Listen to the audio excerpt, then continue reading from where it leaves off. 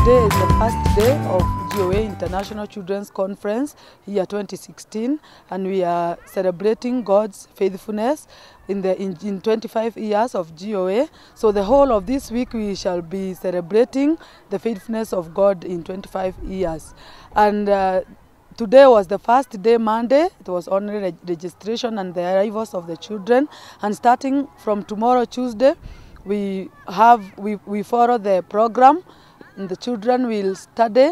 We'll have Bible studies.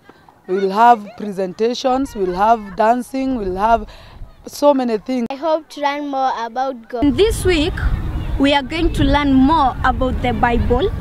And also, I am going to have much fun.